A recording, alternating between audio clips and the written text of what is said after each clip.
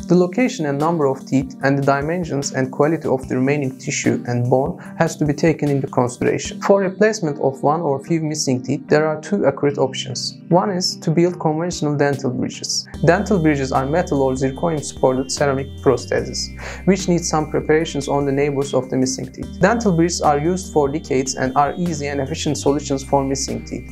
And since the materials like zirconium are developed, bridges can both correct the function and meet the aesthetic needs.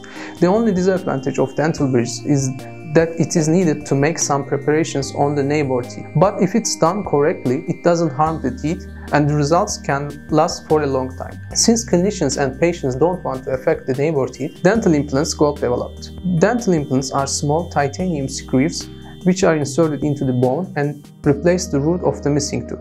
It is a safe and accurate option to replace missing teeth and doesn't have any effect to the remaining teeth.